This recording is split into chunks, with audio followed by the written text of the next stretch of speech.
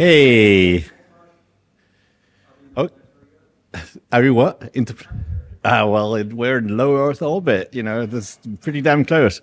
So, if I'm curious, who was old enough in the late '80s or '90s to realize what was going on in the world? And no one, no one's showing up. Put your hand up. Like in 1989, did you understand something of global politics or not? Yeah, yeah. Okay. So if you were probably subjected to like this sort of like inane position that history was ending. History had ended. Communism fell, liberal democracy was taking over, free markets everywhere. The entire world would now be, reasonably managed by, management consultants. Everything's going to be fine and progress forever.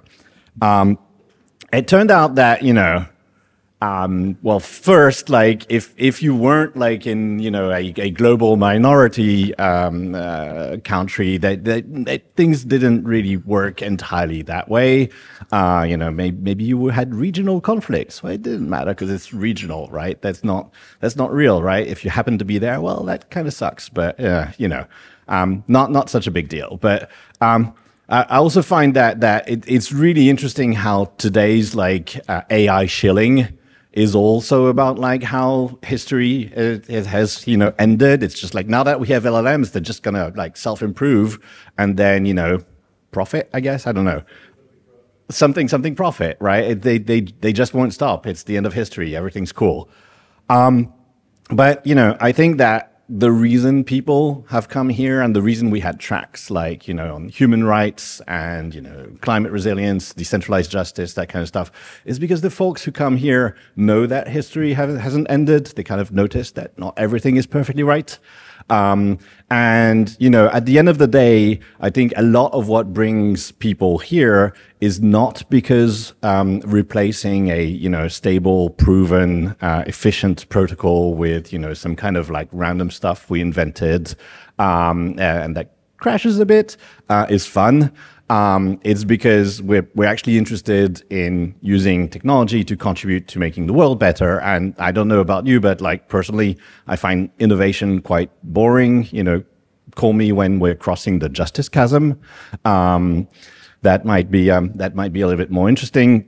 And so the question though is like, is it working? Like, are we winning? Do we feel that the stuff that we're doing is like making a dent or making a difference? I'm not entirely sure. But, what?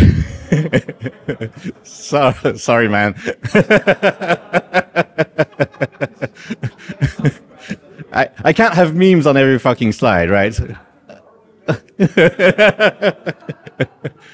The question is, what does winning look like?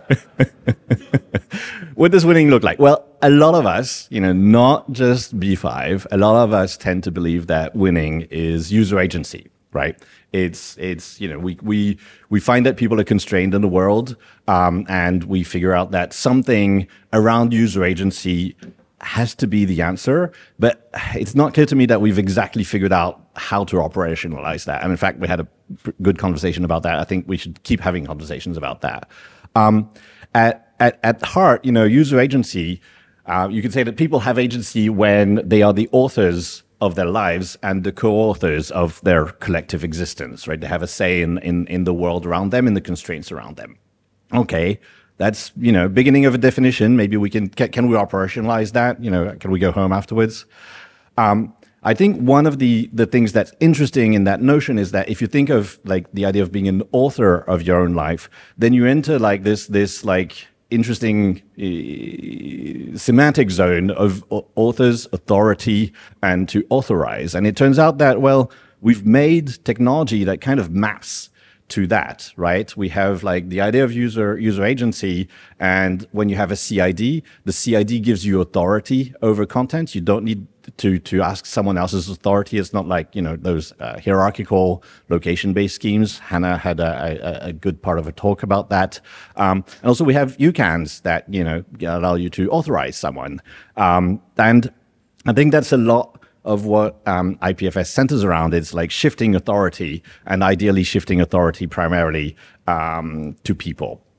But, you know, inventing a protocol means you've solved the problem, right? That's how it works. Like, so we have all the bricks. We have all the user agency that, like, let's have a beer. Let's have a beer, make a token, do an ICO, go home. Okay, good. Thank you. Thanks. No, that's bullshit, actually. It actually, when you know, we tend to have this thing as technologists, that we imagine that, you know, basically individual responsibility is like the thing that drives the world, and that once you've solved the problem as like a computer genius, well, that problem is solved, right? And deployment is probably someone else's problem. We can't really work that way, and in fact, computers have turned out to be spectacularly bad at liberating people and at creating user agency. There's this great quote from Weizenbaum, before I was born, who already knew that things were fucked up that way. And yet, you know, I've been born, what, like 30 years or something like that? Over the past 30 years, since 77, you know, we still haven't really solved that problem. We still haven't addressed the fact that basically we've primarily used computers to re-encode power structures. And again, like folks, like the people in this room really want that to change. And we all have ideas about how to change bits and pieces of it, but there doesn't seem to be like a systematic way to do it. And we don't seem to be meeting with, you know, success that correlates with the level of effort that we're putting into it. And so, there's this paper from David Clark. If you haven't heard of David Clark, he's, you know, one of the internet OGs. You might have heard the sentence, rough consensus and running code. That's him. That's something, someone actually invented that. And he's been writing, you know, he's not one of those internet graybeard who just turns into a cantankerous asshole.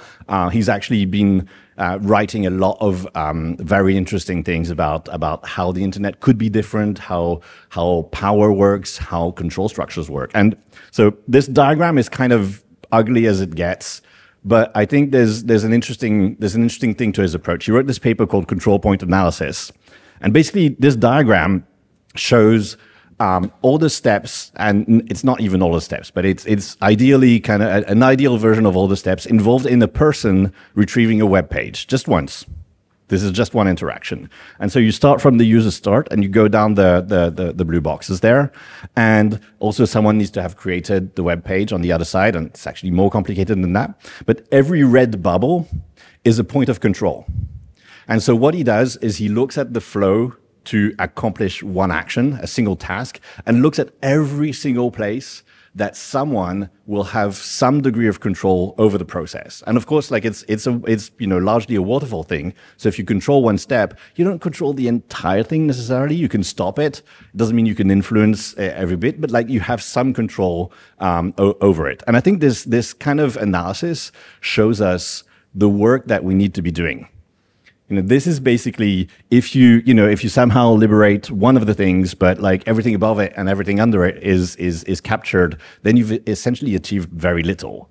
And that is why I think mapping things out that way and understanding how we get to agency from there is actually an interesting exercise and something that we should be thinking about. Because for every single red box in there, we basically have, you know, this exact dynamic. It's a very simple dynamic. It only takes 2 arrows, right? But you have control over a control point. You have power there, and you use that to extract rent. And then you use the rent you've extracted to finance greater control.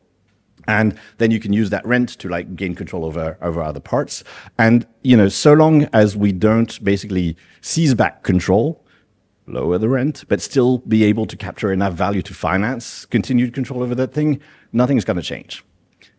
There is one alternative, which is go like, oh, this is really complicated. You know, we can't really gain back control over everything. That was just like loading one web page. There's a whole other bunch of other things that people will do with computers, right?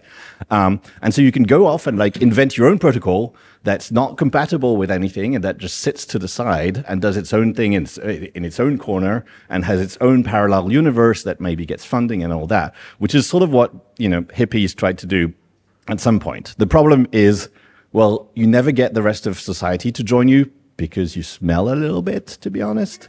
And also you starve at the first winter, which is what happened to most of these communes. It's true. And so I think, like, you know, instead of doing that, we really need to be figuring out how to approach every single one of those control points.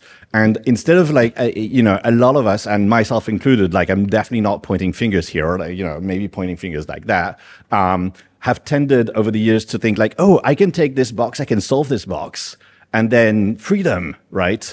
But again, if you only solve like inside one box, you're not going to succeed. And so that means like building bridges to other people. And that is why, you know, it's really good to have here inside of the same conference, people working on web stuff, people working on climate stuff, people working on human rights and justice, etc. Because we need to figure out how to plug all of these things together, you know, without necessarily having a master plan, but at least having like shared ideas of how it works.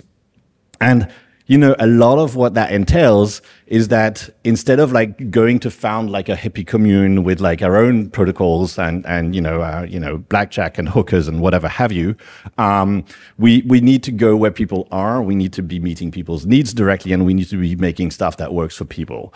And that's, you know, I mean, a lot of presentations this week have been about precisely that. I think there's like a coherent movement in that direction. I think that is basically what we need to encourage further.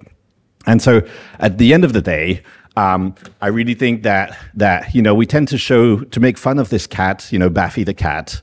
I love Baffy the cat, but you know, in the same way that Camus tried to imagine Sisyphus happy, I think we should imagine you know, Baffy the cat happy because he has a spiritual home and user agency, you know, and it's wonderful. Thank you very much.